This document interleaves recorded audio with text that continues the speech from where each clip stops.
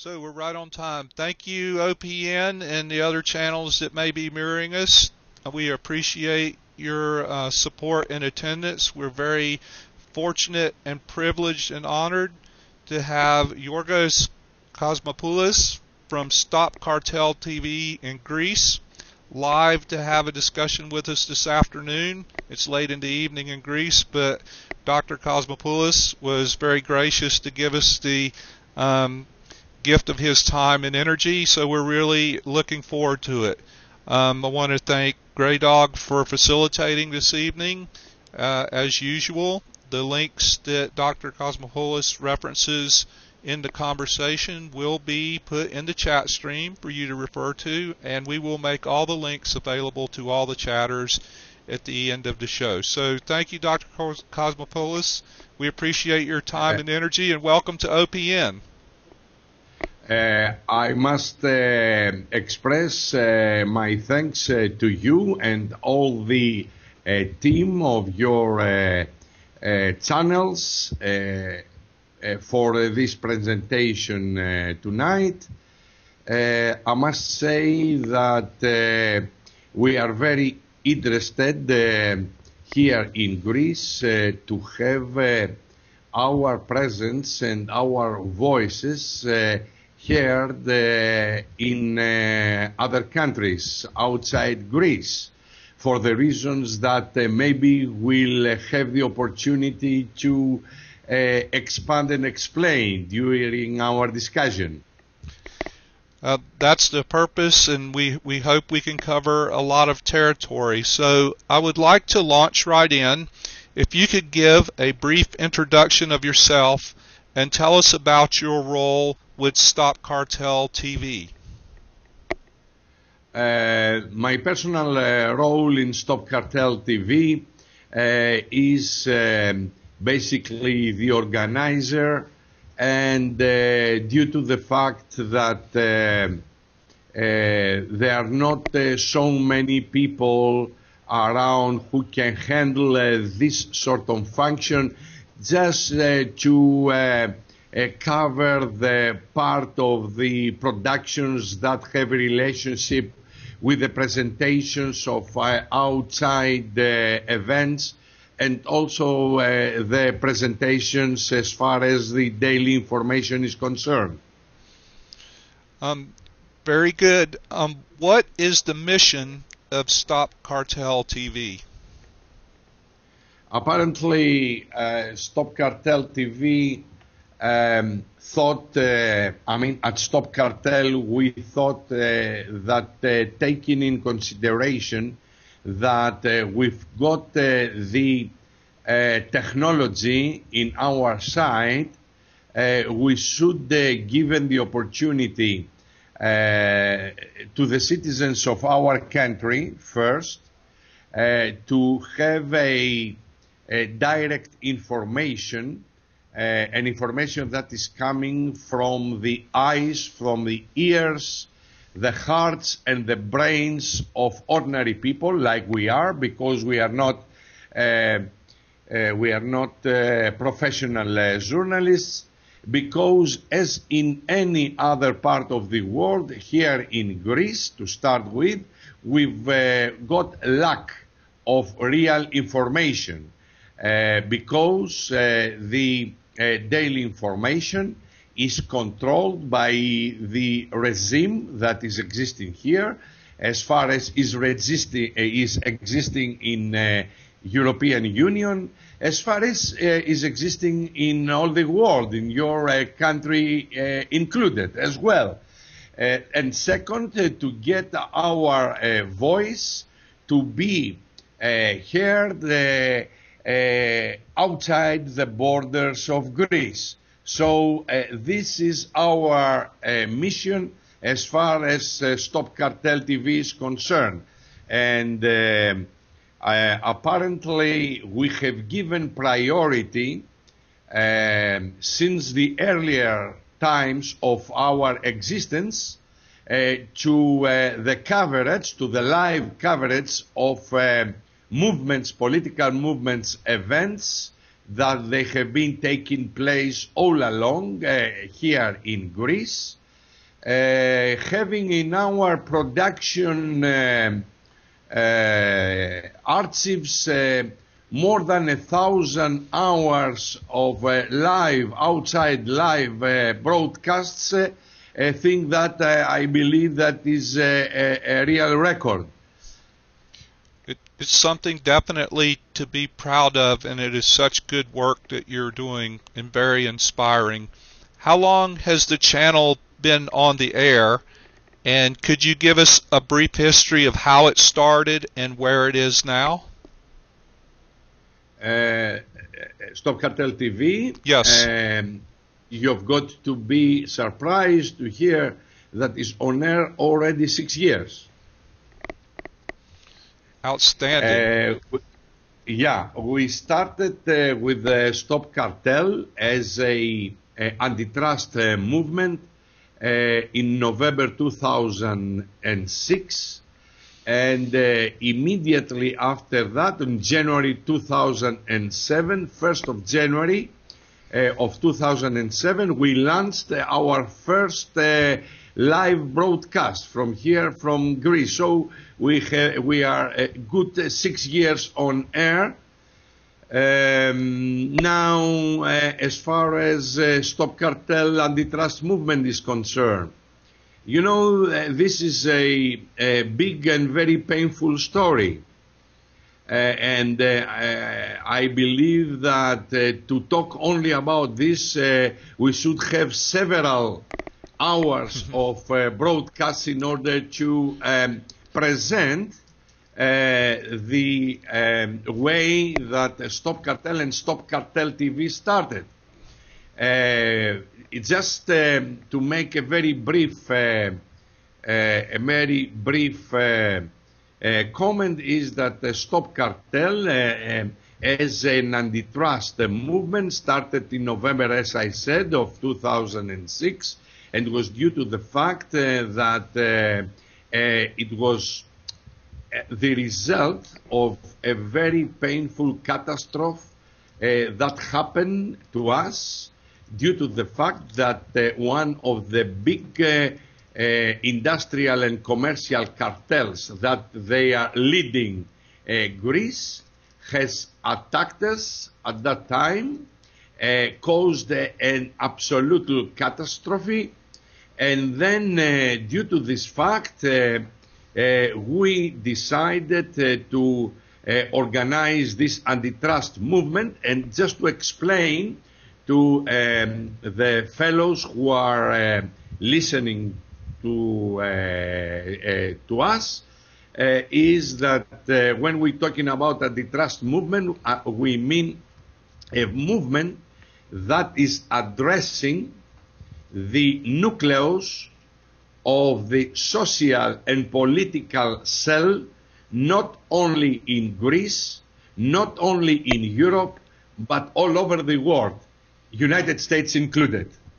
What I mean by that, we all used to say that the real administrators of our lives are not the ones that we just watch in the surface of the scene, and I'm referring to politicians. Politicians, according to our analysis, are just the tools of a whole system that is leading our lives. This system is including the banksters, the big industrialists, the big commercialists, who are forming the one element that is residing inside the center of the nucleus of the social cell. Now, I'm just trying to give this biological, let's say, picture.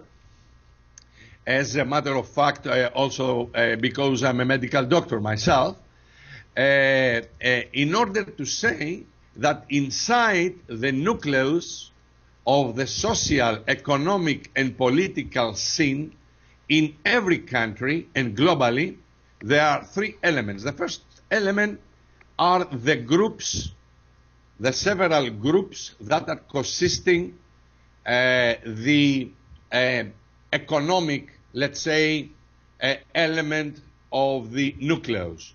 The second element is the political authority, the politicians. And the third element is ourselves. So inside the social and economic and political nucleus, where we are ourselves, we've got a trigon. The one part is banksters, industrialists, commercialists, who are forming the several groups, and those groups of interests, they are the cartels. We all know about them. Mm-hmm. Second, politicians, and third, ourselves, the people. At Stop Cartel, we thought that's paramount importance just to focus and address our battle into the center of the social, political, economic scene, and try to fight the relationship between the economic factor, the political factor, and obviously the people who are ourselves. This is our philosophy as far as this antitrust movement that we formed since 2006 here in Greece. And I've got to point out, Mark, that Stop Cartel is the only antitrust movement that's existing in Greece and is existing in European Union. I know that in the United States there is antitrust movement. I'm sure that in one other occasion we will have the chance to talk about that, unless you want to ask me something more. No, that was a perfect overview and exactly what I wanted to do. Some of our viewers are not as up to date on the details of the organization. I think it's important to put it in context so we can, as we have the conversation, they know where your work is coming from. So it makes perfect sense. So since 2006 is a lifetime in digital broadcasting, digital live streaming, I want to speak to February this year when the Parliament voted in the new austerity measures.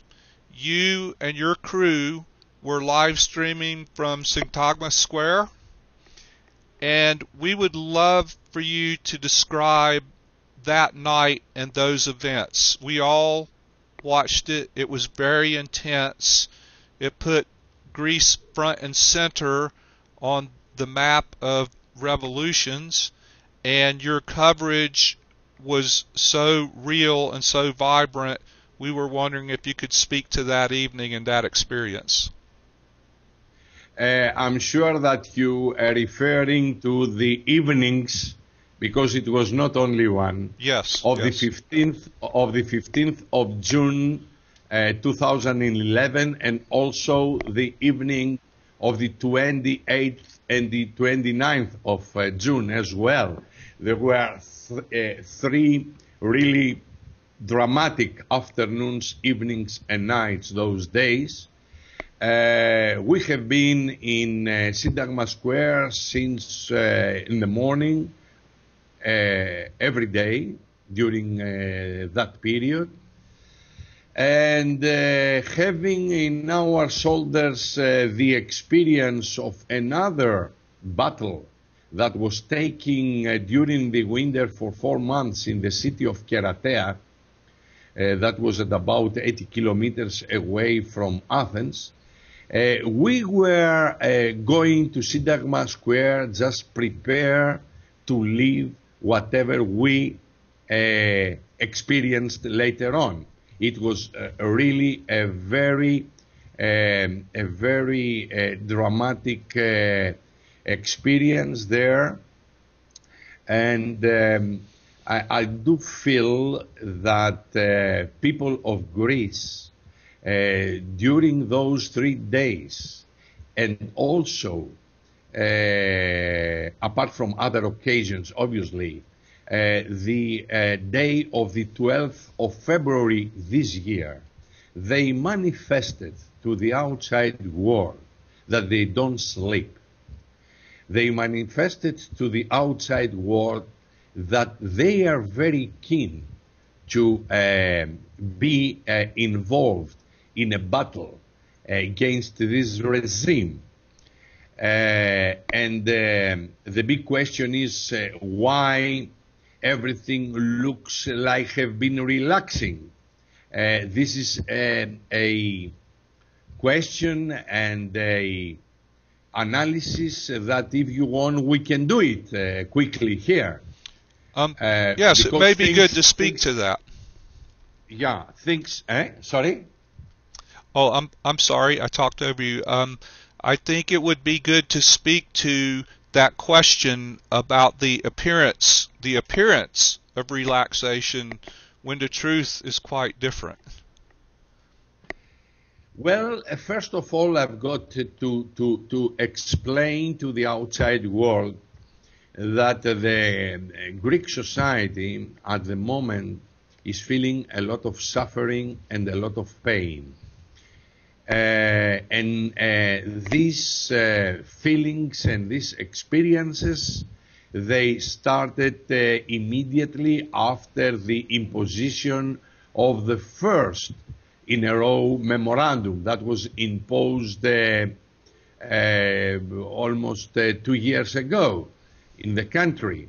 Before that time, the things, they have been deteriorating day by day. Our daily lives, they were going, down to the drain from every point of view. And people, they went out on the streets just really not only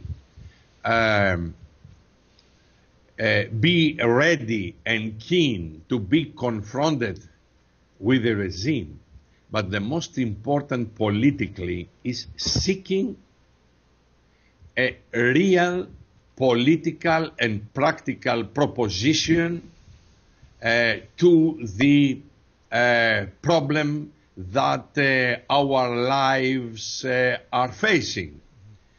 Now, the thing that happened is that during that period, although it was a lot of mobility, 1.5 million people on the streets of Athens only, all those days that I have already mentioned it.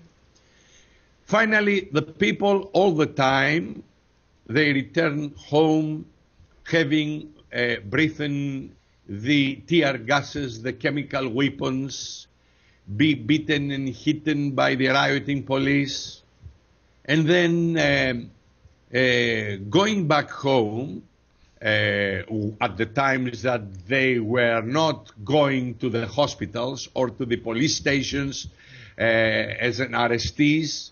So going back home at the end of the day, they were feeling that nothing really was achieved. This feeling has progressively developed inside the souls of the millions of the Greek citizens who were, and they are still, very decisive and very keen to be confronted with this regime, a sort of disappointment, because they were expecting to participate and to take part in a organized, really, people's movement that up to recently and up to maybe now is not present.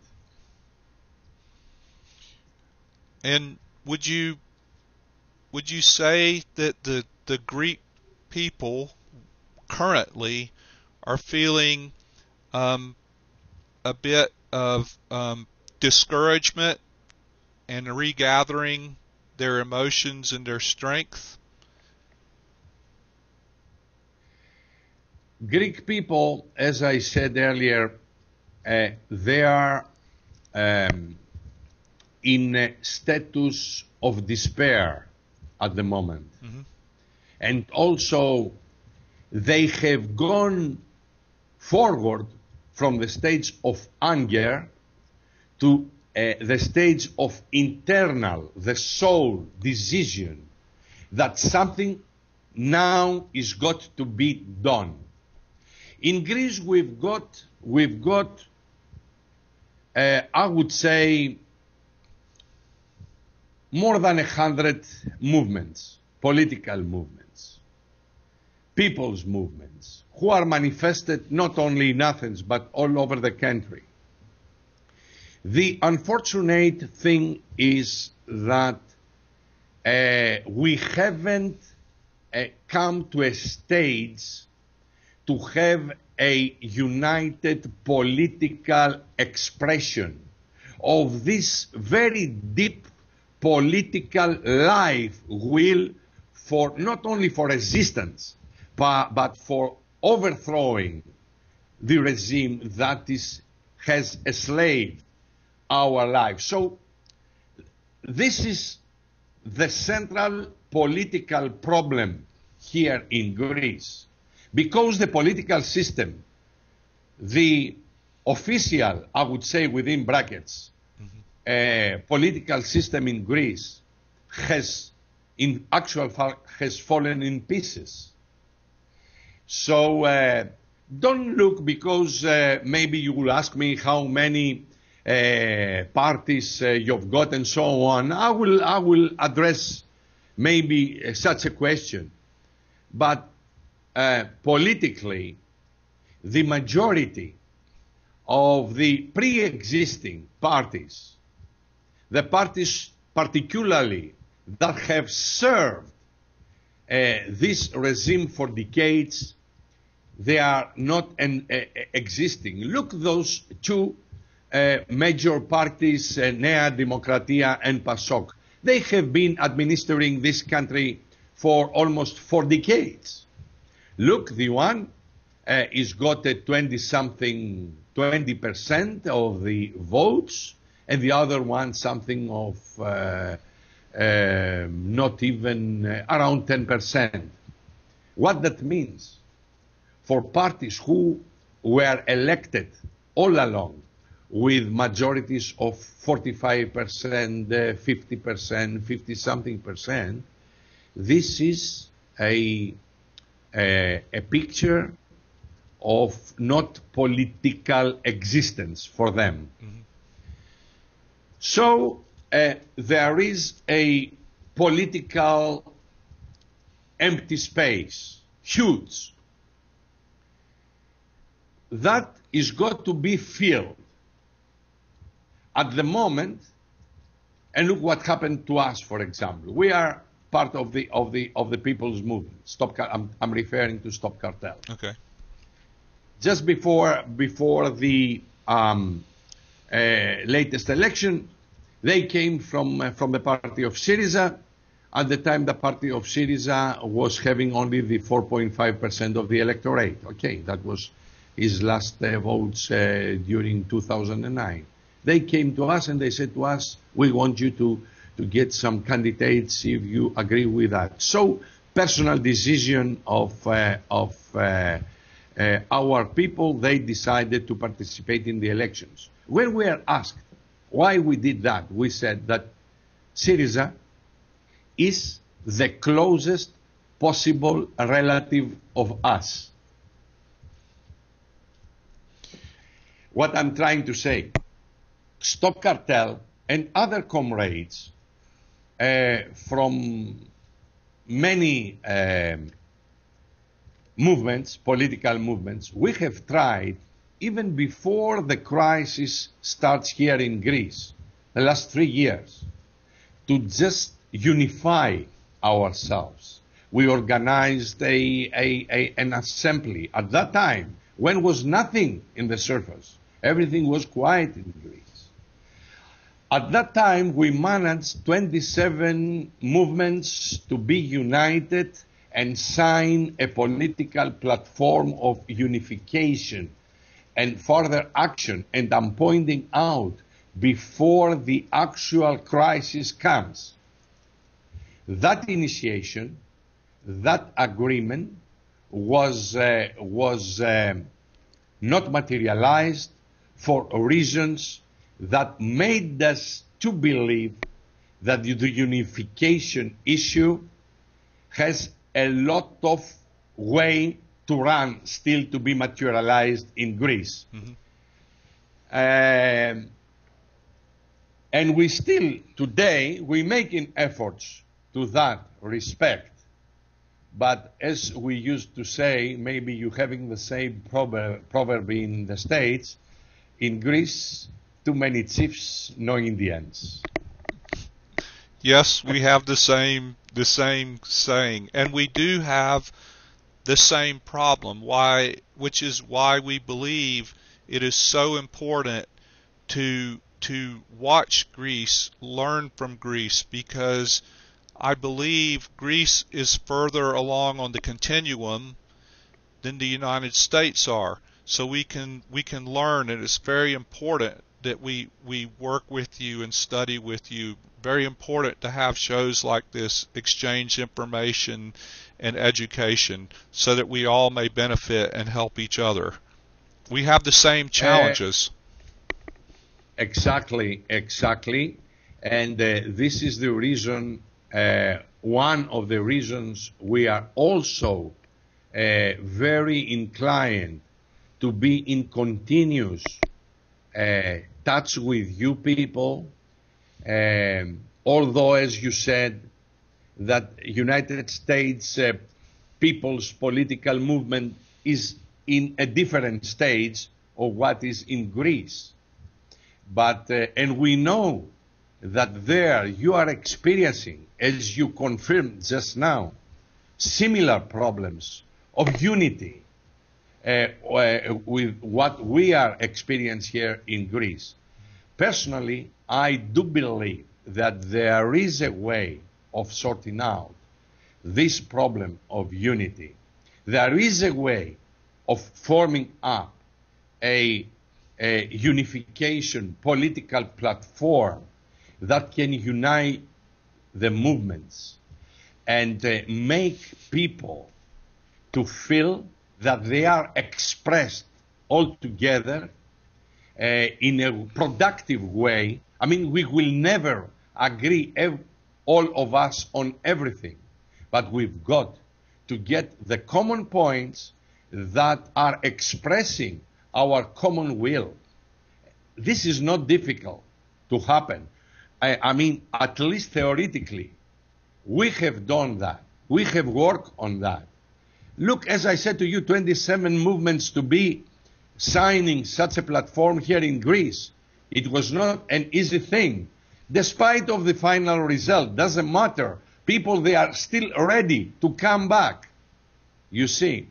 And there is a formula, a political formula of action that is permitting in a common manner all together to act and not, I mean, many, maybe you're having the same problem in Greece. In the United States, they say, oh, we need a leader. We need somebody to go ahead and everyone to follow him. I mean, we have been suffering in our lives from philosophies like this. We have been suffering by the performances of the leaders that we thought that maybe they are the saviors of the lives, of our countries, you name it. We've got to formulate, to form a political, if you want to use the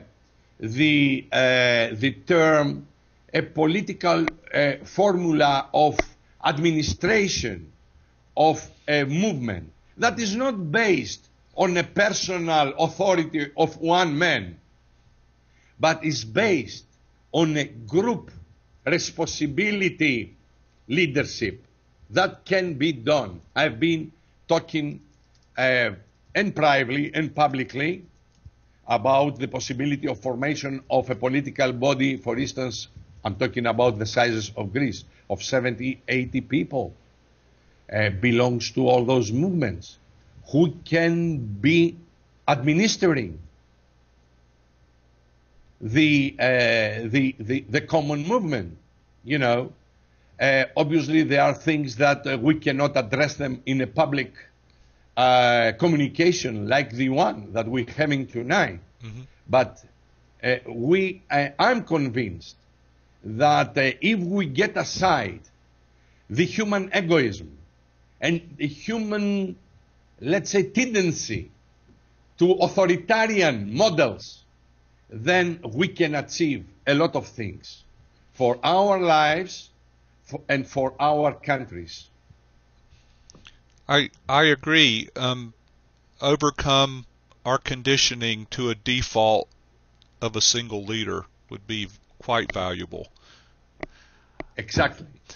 I would like to speak a little bit about the economic issues that Greek faces, and then I would like to speak to a couple of the specific movements. So my first question is, in researching and reading, the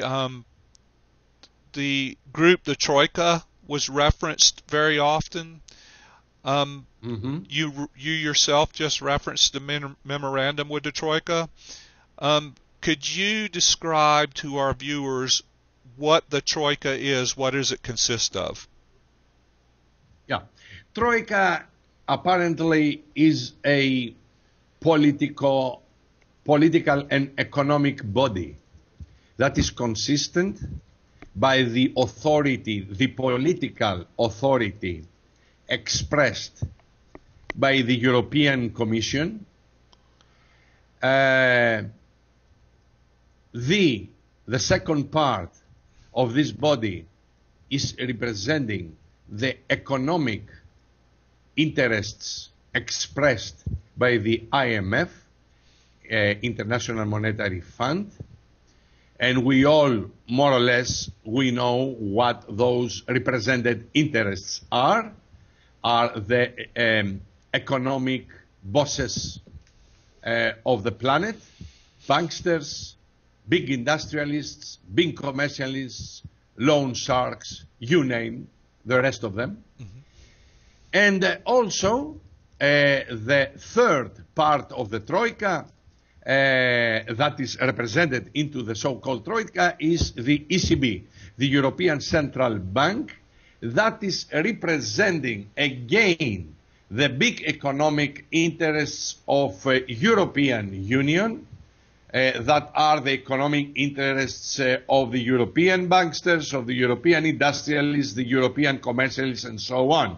So we are talking about mainly by its 2/3 a body that is consisted and expressing the global and European big economic interests, and also by its minority part, the third part, the political interests expressed by the puppets posing as leaders and members of the European Commission. Within the Troika itself, those three elements that you spoke to, is there very much Greek representation, or is it mostly composed of people from outside the country? As my question being, is there anybody within that Troika that has the best interest of Greece at heart?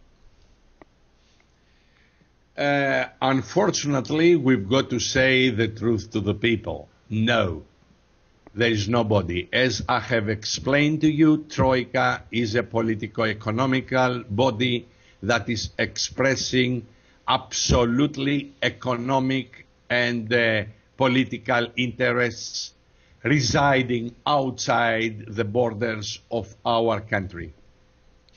Okay, and my follow-up question to that is first to make the statement that the austerity measures that have been imposed on the Greek society and the Greek people are a direct result of the decisions enacted by the Troika.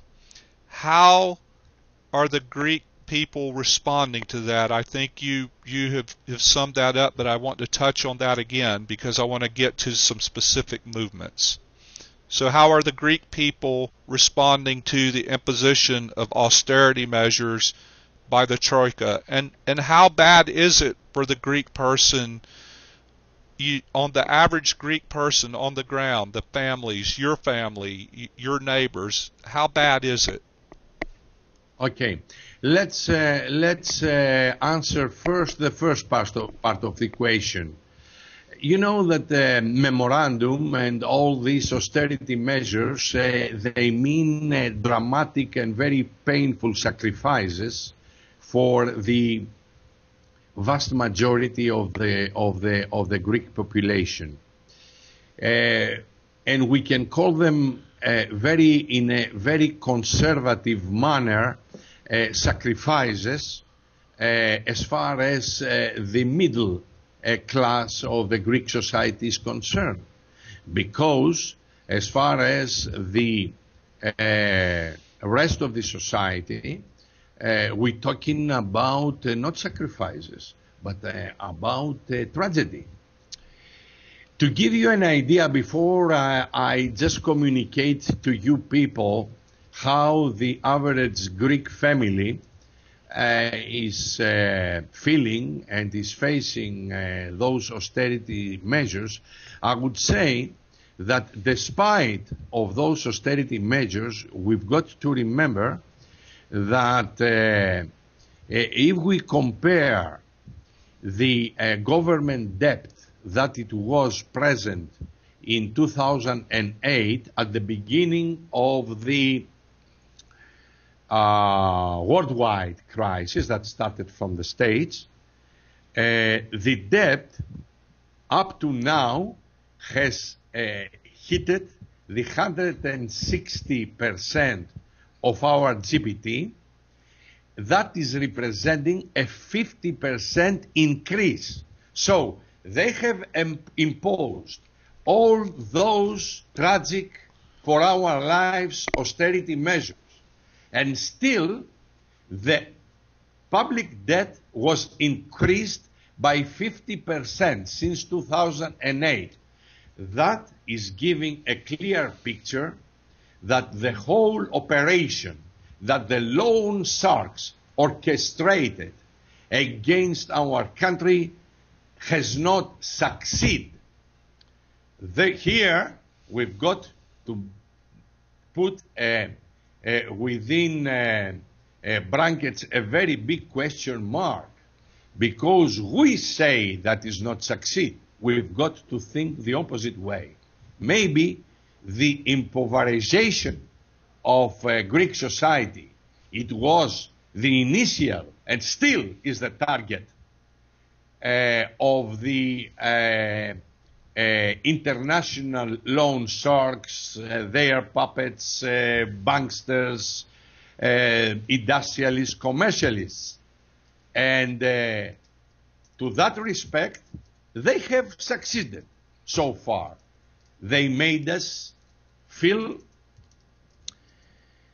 first of all, you know, the average family of Greece is feeling that has lost its dignity. You know that Greek people, they give much attention during their lives in the element of dignity. Mm-hmm. Now you've got a whole society that is feeling that has lost the dignity that was up to now one of our characteristics. And I've got now to answer to the accusations, to the arguments that are advertising Greeks like lazy. Greeks, they don't love to work. Greeks, they want just to spend their time just with bouzouki, zorba, and dancing and all this bullshit that they're talking about. And to say that those approaches have nothing to do with the daily life of Greeks over decades. Greeks, they working very hard. Time-wise, it has been proven statistically, officially by European Union that they're working more than Germans do, time-wise. The time that they spend in working, I mean. And also, nothing was given for granted to Greece, to Greeks. The properties that they've got, they work hard to build them or buy them. The average Greek has worked hard to pay the debts that the system has imposed as system in their lives. It's a big story that we can make a whole program in order to reveal all these things. I've got to say that Greeks today, in thousands and thousands. Tonight, just before I start, even in the controlled mass media, they say that there are thousands of families without water and without electricity in their homes. They cannot hide it. I mean, it's obvious everywhere. People living in their flats, in their homes, having no electricity. Thousands, hundreds of thousands of families. I'm not exaggerating. This is the reality. That's the numbers that they're revealing.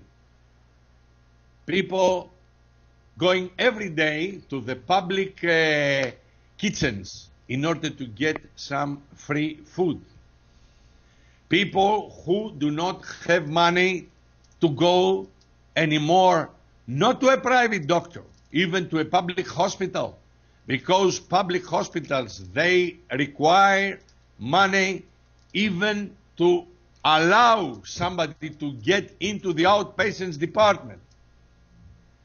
So we're talking about a humanitarian catastrophe, really real. We keeping saying now for several months from Stop Cartel TV, and the outside world is going to know that in Greece we are experiencing a real humanitarian catastrophe, that the regime that is controlling the country does not want to be known to the outside world, because this is got, apart from political and legal consequences, including consequences that have to do with the handling of the public debt of the country. It was a great summary, and the point made, this message needs to be broadcast far and wide. It can't it just cannot remain hidden. Your work helps to achieve that, and we can band together to help to achieve that.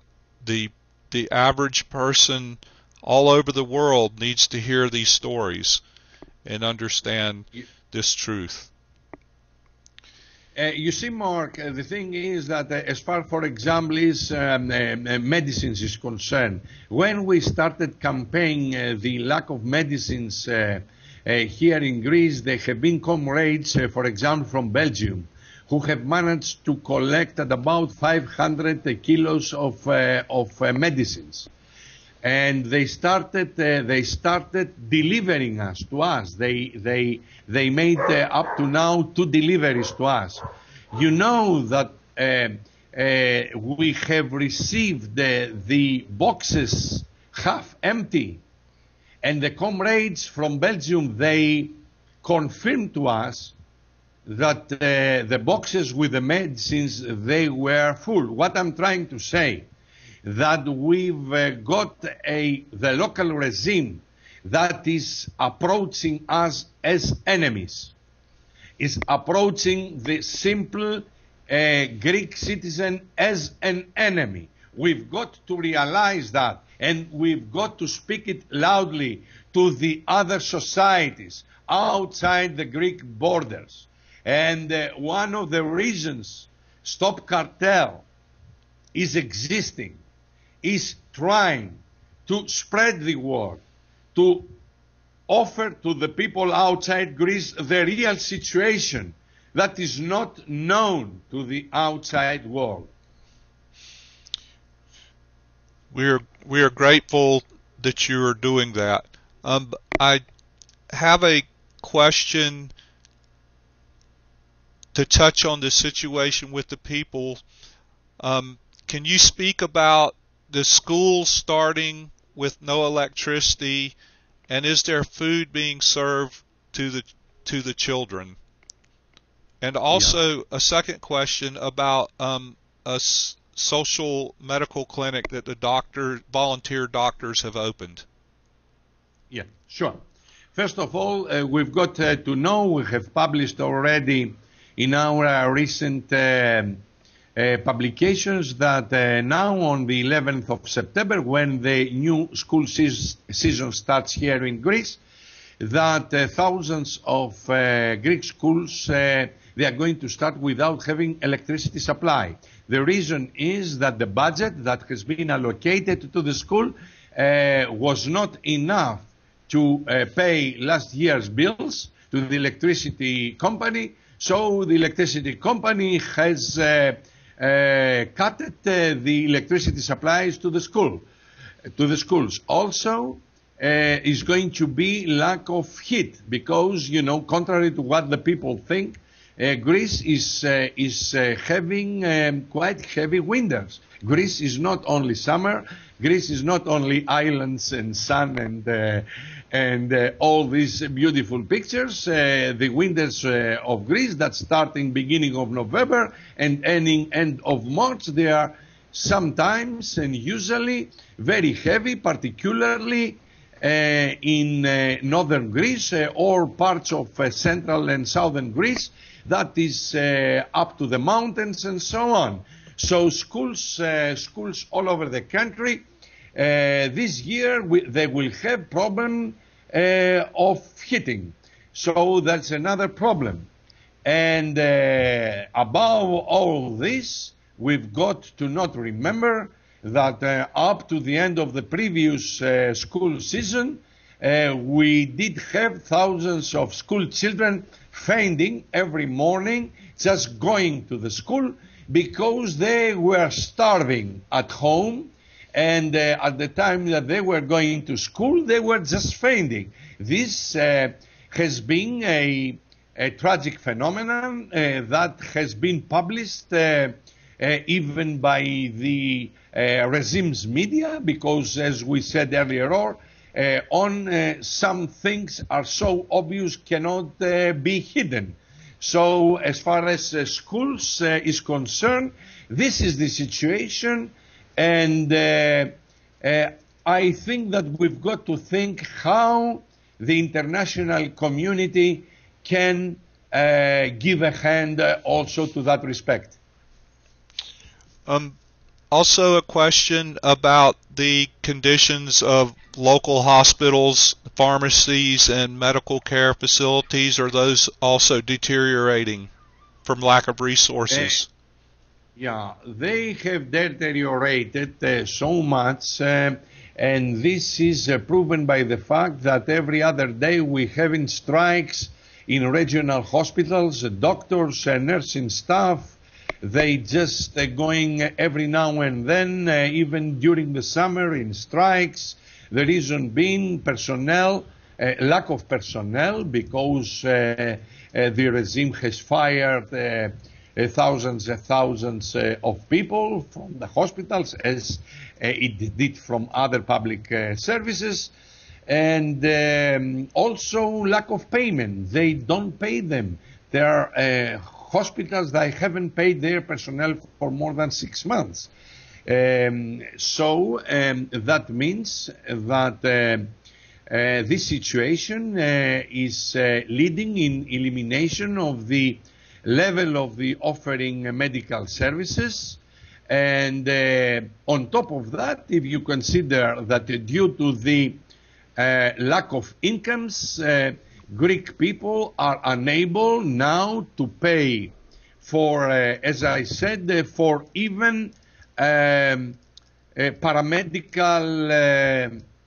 examinations done in the hospitals. All this is forming this not negative, but really for the daily health services of the population, a dramatic situation. What else did you ask me about the medical staff? I don't quite... There was a question regarding a social clinic that volunteer doctors have opened. Yes.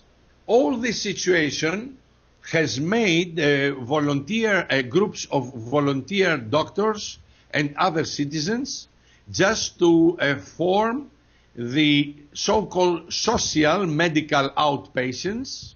We're having several here in Athens, also in a lot of other cities of Greece, like Salonika, like Xanthi, like Komotini, like in the island of Crete, Heraklion, Rethymnon. And those so-called social outpatients services, they are run by volunteer doctors and nursing staff. And as Stop Cartel, we supporting them and we participating on them, and the medicines that we getting from overseas, in this case from Belgium, have been supplying such social medical outpatients. Okay, and so I want to summarize this last little bit by saying that there is no doubt that there is a significant humanitarian crisis in Greece that equals that of third world countries, but it's not getting the attention that it needs and requires and deserves. So it is so important, and I challenge all our listeners and viewers to help spread this information out and help shine the light into dark places. From that, I want to step into how the Greek people are rising up. A couple of specific questions about several movements, and I'm going to mispronounce this, but I'll try my best. The Den Palerno movement, the We Will Not Pay movement. I do not pay movement. Yes, good question. I had the privilege to be one of the initiators of this movement here in Greece. This movement started in 2009 as a road tolls movement. In other words, at that stage, we started occupying the road tolls and let people passing through without paying the ticket that they were obliged to pay to use the road. This was the initiation of the I Do Not Pay movement. As I said, started around November 2009, and we came into the stage when it was so well organized. It was organized almost all over Greece, and it was functioning in a sort of direct democracy system with assemblies functioning with the direct democracy principle. There have been thousands of people registered on the movement, and everything, it was quite successful at that stage of time. It was the stage when the state was unable to control us. As I'm just pointing out to you, this movement was created, initiated, and functioned as based on the direct democracy principles. Okay. Now, in one stage, when the austerity measures started just affecting rapidly the Greek society, we did have the idea, the movement concerning, at that time it was not even the name "Δεν πληρώνω," I do not pay. It was the movement against the road tolls. That was the name of the movement. So at that stage, we, looking at the situation that was developing, we decided to rename it and call it I Do Not Pay movement, just including other manifestations of refusal, of social refusal for payment, like taxes, like big electricity bills, like increasing bus tickets in the buses, in the trains, and so on. In one stage, that was beginning from 2010, unfortunately, the movement was splitted. And was splitted in three parts. The one part, it belongs to some people who belongs to some existing parties. I don't want to name. The second part, it formed an independent group that continued to use the name I Do Not Pay movement. Mm-hmm. And the third group that remained continue also to use the name of Do Not Pay movement, but those three groups, they did not have any relationship between themselves anymore. Before that situation, Stop Cartel, because mainly we have been assisting there in the communication side of the movement, and at that time it was the stage of development of a lot of other movements concerning the Keratea movement, like I've spoken to you in the beginning of our conversation. We considered that we should concentrate in the communication work that we do, and after a while, the split happened and so on. In that split, we never been involved, or being part of whatever it is. Now, I Do Not Pay movement is not, let's say, a group. Is not one group, is not the other group, is not the third group. I Do Not Pay movement, and as the time goes on, is proved that's rather an idea. And first, it started in a sort of political idea, calling the people to not pay, but now it's an idea that is representing a reality. People in Greece, they do not have to pay even if they wanted to pay anything. Now, I'm sure from what I understand that you asked me about the I Do Not Pay movement that became a party, a political party. No, not necessarily. I was most specifically interested in the origin, but I did not realize that it had split. And so that is a good story, because it was originally a cohesive movement that split into three sections, and apparently one of them became a political party? One of the groups became, just before the elections, a political party. This was not good because, this movement, as I said to you, started as a direct democratic movement to work like that. And second, a political party, and has been proven in the elections. They just taken 33,000 votes in all Greece, 0.39% of the electorate. I mean, that is not the political power of the message. Correct. Which comes back to your early comment about how all the parties have very small percentage points, so none of them represent the masses. Exactly. Can you tell us the stories about the steel mill strike, how it was supported and received by the public in general, and how it was responded to by the government? Look, the steel workers' strike, it was a great hope for all of us. It was a great hope because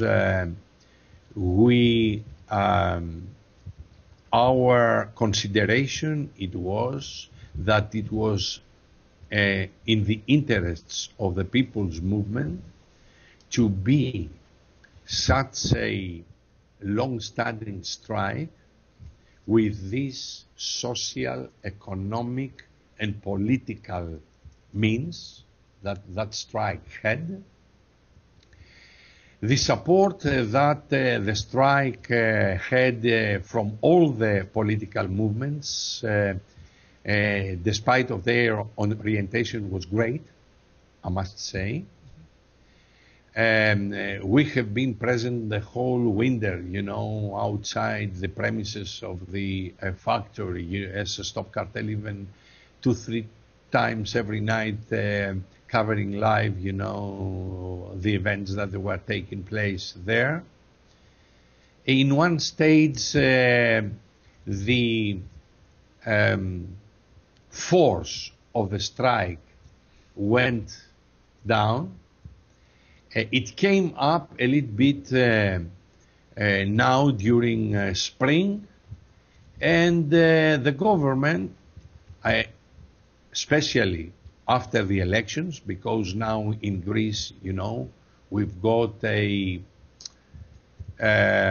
extreme right-wing orientated administration, and that has been proven, and by the way that they handled this strike, the way that they send rioting police, to arrest the people there and stop the strike, and so on and so on. We have been, as active citizens, very deeply disappointed with the sudden decision of the union of the strikers to stop the strike at the time that 2 days earlier we have been with them, demonstrating with them in central Athens, and supporting and participating and be part of their battle. So for the point of view of the political movement of Greece, it was a real disappointment the way that strike ended. And so from that situation, you were able to learn lessons in order to move forward, though, correct? So not a complete failure. Exactly. We have got a lot of lessons, We have been years and years on the streets, within the movements, long before 2006 when Stop Cartel started, But we have been living through a lot of difficult situations, personally, I was, I'm old enough to say that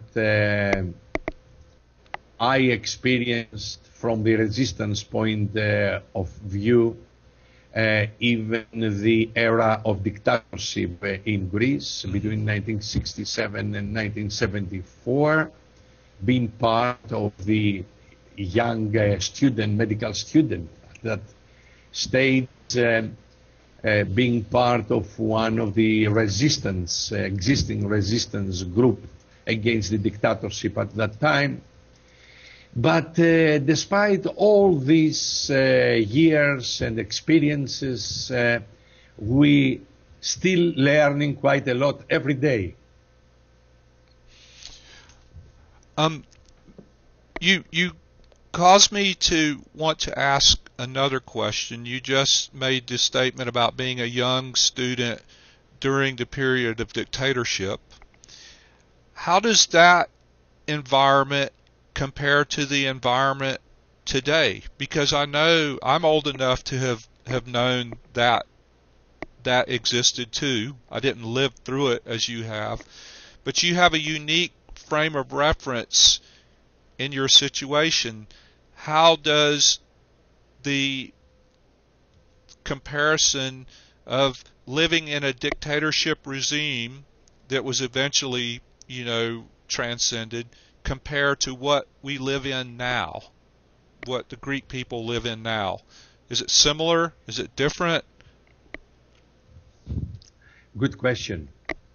First of all, because I have been through all the change at that time, I never believed that the dictatorship, the military dictatorship, has finished in 1974.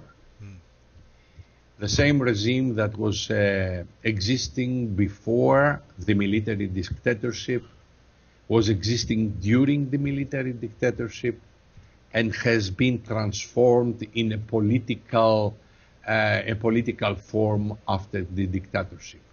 Apparently, dear Mark, dear comrades who are watching from all over the world, the regime was the same before 1967, between 1967 and 1974, when it was the official military dictatorship, and unfortunately, and this is the real truth, after 1974 up to now.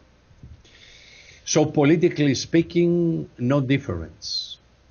Obviously, at the time of the military dictatorship, everything was in exaggeration. The insult of the basic human political rights, particularly the political rights, it was so evident. But in fact, if you ask me to compare, I would say that no difference at all. Same thing. I suspected that would be the answer when I thought of the question, because the same forces are at play. They're just wearing different clothes. Same Exactly. forces, different clothes. So we're getting to where we probably need to wrap this up, but I want to ask a couple of more questions. Number one is, can you speak quickly to the role of media in revolutionary movement and how to use it effectively? Stop cartel being a role model for those of us who do this to pay attention to. Let me put it this way. If we are talking about the conventional media, the only way that they could play a role is through a revolutionary process. What I mean by that? The conventional media, as in every other country, in your country as well, they are controlled or by the state, the official state itself, or by business people, big companies, big economic interests. Here in Greece, they are controlled by big owners of big constructing companies. They are owned by owners, shipping owners. In any case, by big commercialists of any sort. Some of them, they are even by the owners of Greek refineries as well. So those conventional media to be utilized on the interests, for the interests of the people and for the interests of people's political movement, can be done only within a framework of an uprising. In a case like this, people, if there were plans like that, could occupy some of those television stations, radio stations, and so on, put them under their control, and then make them broadcast the message of the liberation of the people. Now, if we are talking about the web media, we as Stop Cartel, we are of the idea that particularly web TV is the future of communication in any case. So already even the conventional media all over the countries, they are using web in order to broadcast through the web their regular programs. That means that the technology is here and the future is here. Now, we've got a problem of, let's say, advertisement of our existence. So people know about our existence and prefer to get the information through us instead of sitting in their lounge suite and just watching the box. Is everything all right technically? Yes, we'll continue going. We're getting a little bit of a flip, okay, but we'll find. Now we've got two issues. Number one, we've got all together to find a way of how we making known our existence in as much as possible of the population all over the world. As I said, in order to make the citizens to seek information through these people's channels instead of being obliged to get all the prepared information from the controlled mass media. A second issue is how our programs can be improved. Here at Stop Cartel, for example, we, between 2006 and 2011, July, last year, we did have a space nearby Central Athens that was including a studio where we were able to make broadcasts, round tables, talks, and so on. We have been utilizing the green box technique and so on. You know all about this, I'm sure.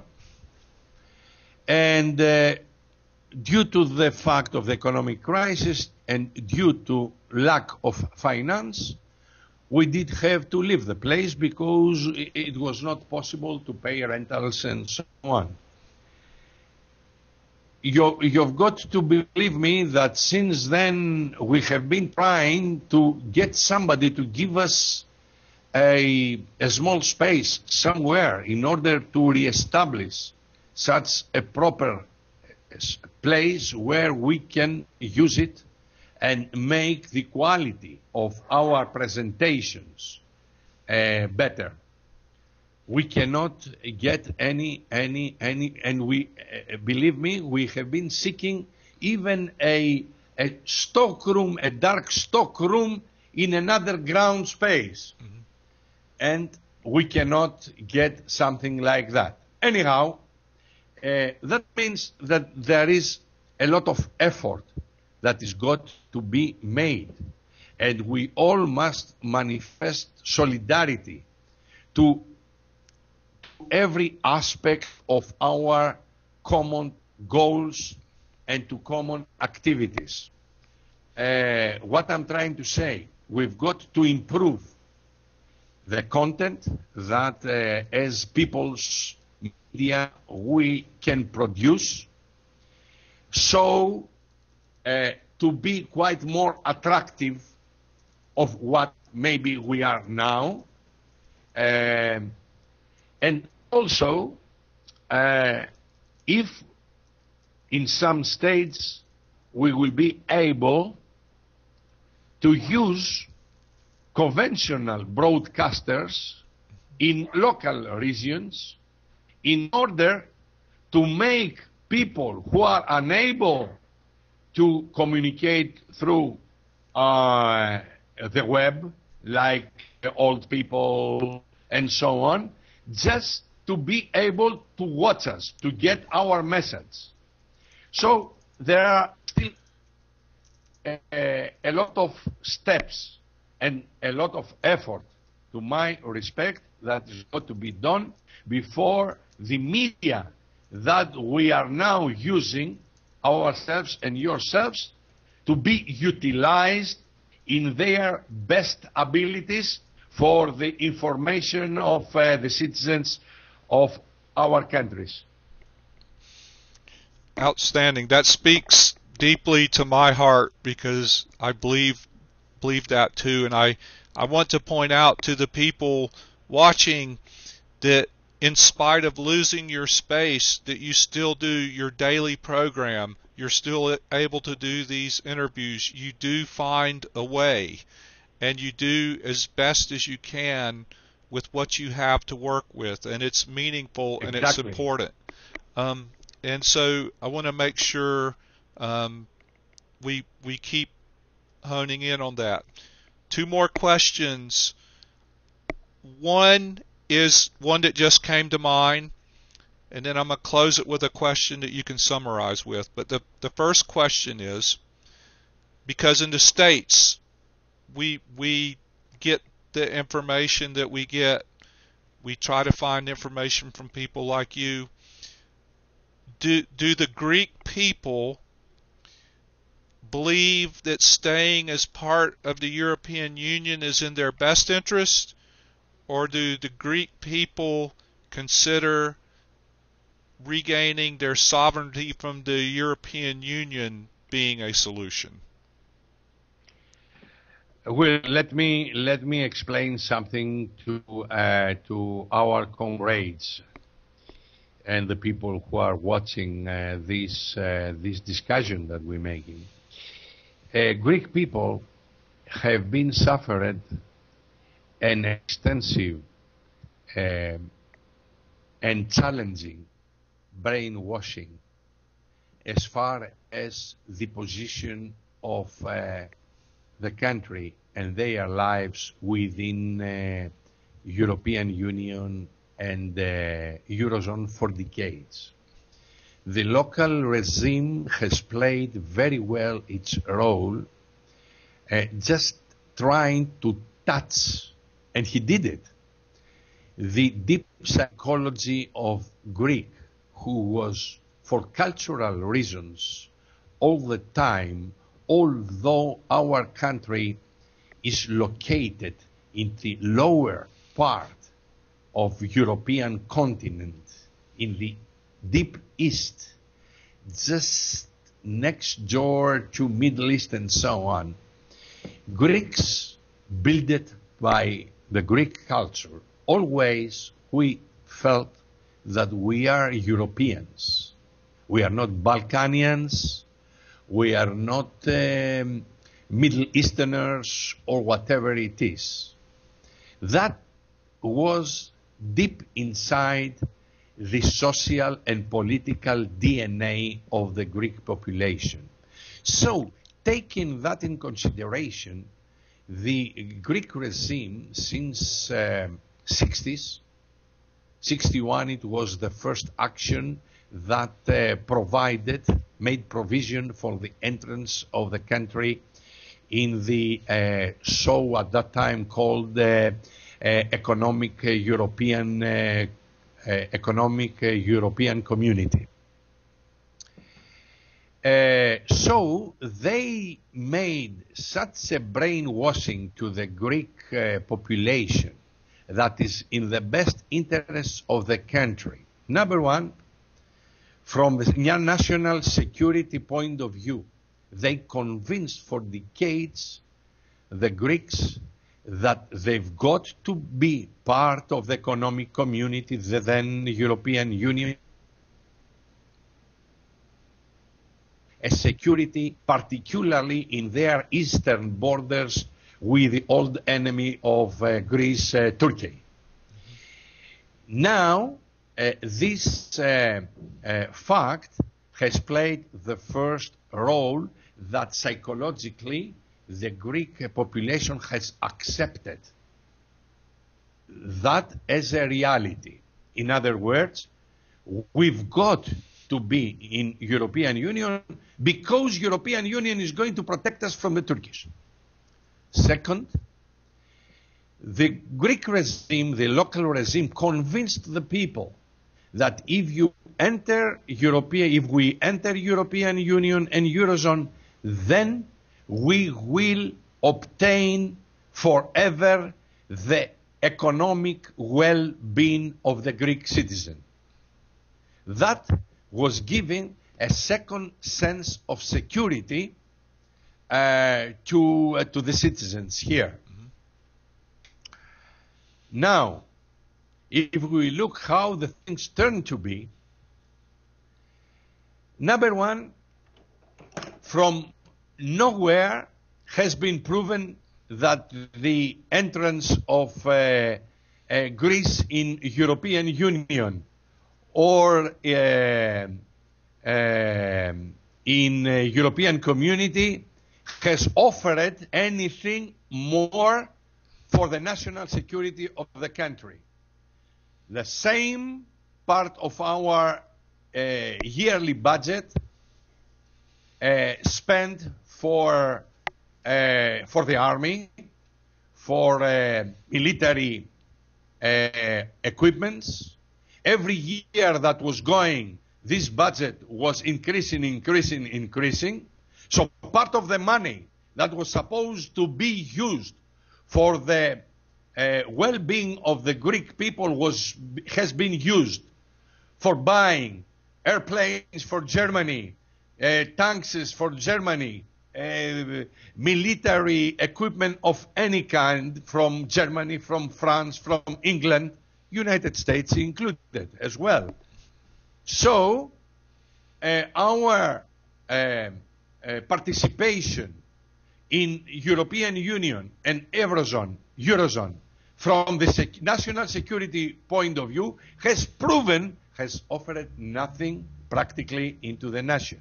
And second, at the time that the brainwashing was saying to the Greek daily that, look, you're getting into the Eurozone and now you have achieved your prosperity. You will prosper for your children, for your grandchildren. And within 10 years, look what the reality is. A destroyed country. So this has proven that this brainwashing that has brought the political results, making a majority of 65% of the Greek citizens up to beginning of this year to say, no, we want to stay in European Union, now to start changing their minds. And we are sure if now a real and honest gallop was supposed to take place in Greece, the people who still think positively about the country remaining in European Union and Eurozone, they are much, much, much less of what they have been even in recent times. And something else that we've got to remind to everyone. When we signed our entrance in 2001 in Eurozone, nobody said to us as citizens that we suppose now to have those austerity measures, that we suppose to put in stake the national property, even our private properties. Because now is not at stake only the national properties, the public companies and so on. Is at stake its private property of each Greek citizen. Simply because if they have put you in deep debt, even the property that you own is not going in few weeks from now to be all your own anymore. There is going to be, and already thousands and thousands of properties in Greece, they are at the hands of the banks. So what that means, that your public and your private existence and property is at stake, is in danger. So the answer to your question is that now it's doubtful if the majority of Greek people, they want to stay in euro anymore. It makes perfect sense, because none of the promises of the Union have come to pass. And not only have they not come to pass, they have extracted wealth from the country of Greece and left everybody in lack. And you see, even the oppositions, the official oppositions expressed by political parties of the left and so on, they don't make this fundamental analysis to the people. So we've got to do that. We've got to spread it. That's because they have a vested interest in the people not knowing. It's crooked. Final question, and you can summarize the conversation. What solutions do you see to fix the current system so that it works, or to build a new system so that it works for the Greek people? Look, this system is not only rotten, like we used to say here in Greece, is dead. And I'm not talking only about the political system, I'm talking about the combination of political and economic system that's existing in this country, and that is the equivalent of what is existing everywhere. Now, what we do feel that is got to be a solution. A solution could be, as we said, the unification of the political movements here in Greece in order to be unified and unitedly expressed by maybe a representative group of people belongs to all the movements, who are going to be expressing the points that are, let's say, are the common points for everyone. Now, I'm not sure if the things are so mature at the moment so such a thing to be achieved. Maybe the best is all of us to be prepared for something like that, because maybe the developments in Greece over the next several months, they're going to be so rapid that within the framework of the rapid deterioration, such initiations will have some ground to survive. In actual fact, practically, we do feel that number one, Greece has got a debt that cannot be paid. Let's be honest. Everyone knows. All the analysts know about it. European Union at the moment is just gaining time. I'm talking about now the way that we as Greek people should approach the whole situation. We have proposed already a omit of the payments of the foreign debt for as much time as we need, number one, to see what part of that debt, because this is another problem, what part of that debt is legal and what not. There are parts of that debt that has been paid several times already by the Greek state, 7 to 8 times. Anyhow, we have proposed to be an international committee to be employed and just investigate which part of the Greek debt is legal and what's not legal. At the same time, and before we have the answer on that, we just stop paying the debt. Second, we just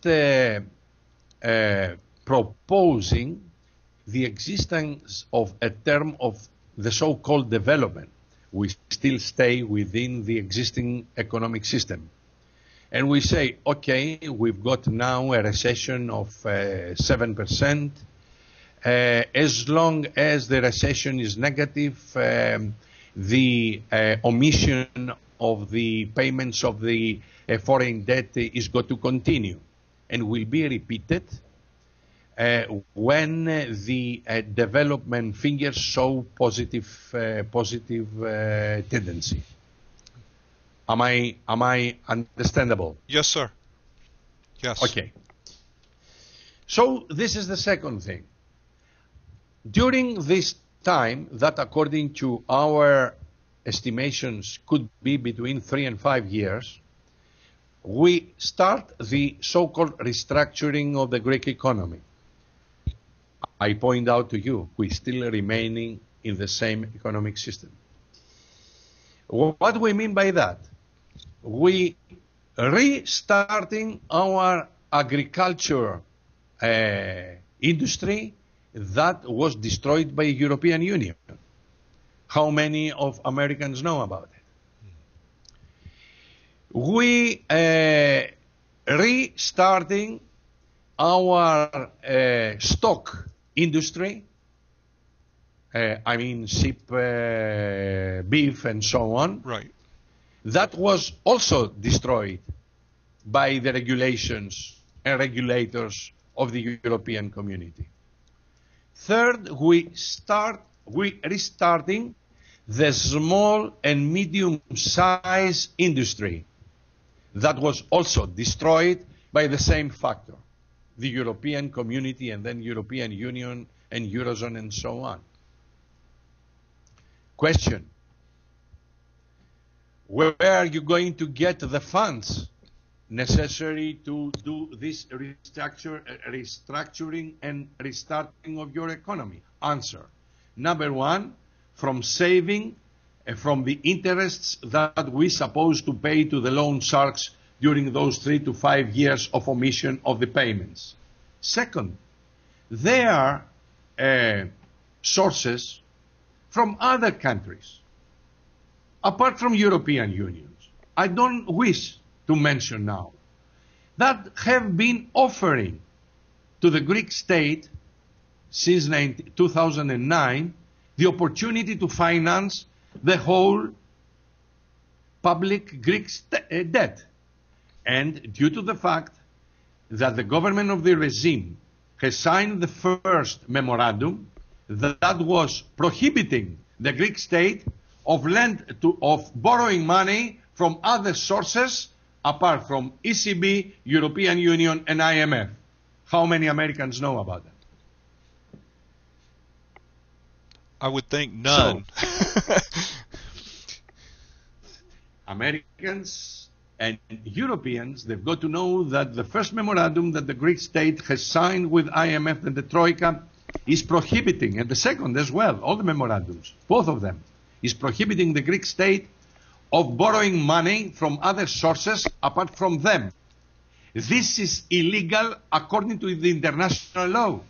And the government of the regime, those traitors that are residing in Athens, they have signed this criminal term. So we've got options to do it. We've got options that the European people, they've got to know. We've got options that the American people, they've got to know. The only thing that we need here is the manifestation of the political will of the Greek people to go ahead towards this direction.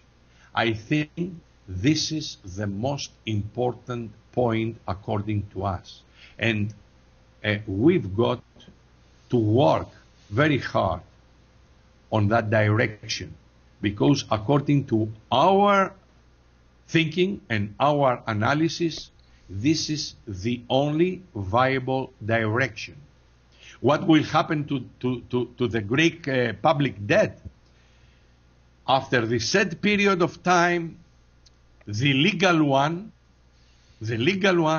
is got to be repaid in a long-term repayments program that obviously is got to be much easier for the Greek citizens, and in view of the fact that already the Greek economy will be already on the track and be developing, and in terms of producing deficits to be producing surpluses.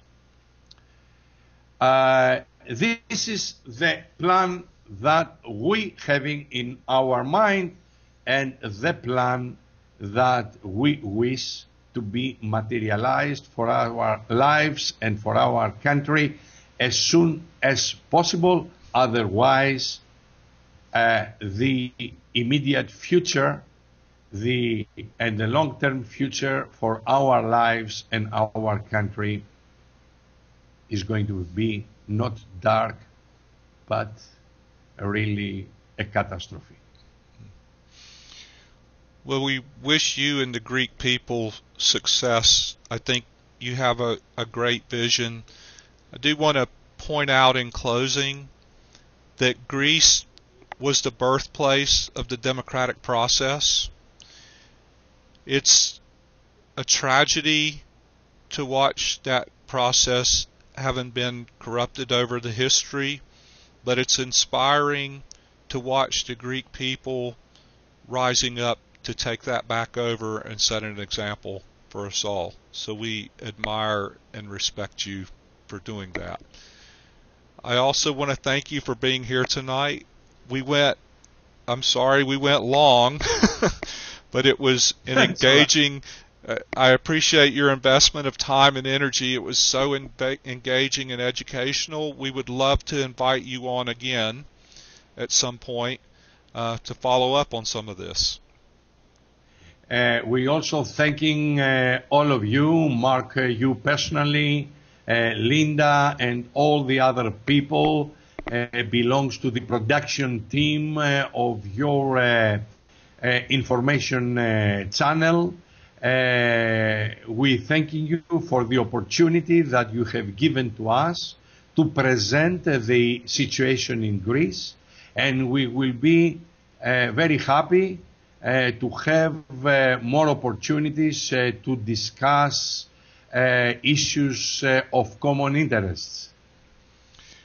Very well. Well, I'll let you go. There's much work to be done, and Okay. we really appreciate it. I wish you well, and I hope you have a good evening. Thank you. I just send our love, our solidarity, and the power that may be coming out of our hearts to all of you. Good night to everyone. Good night.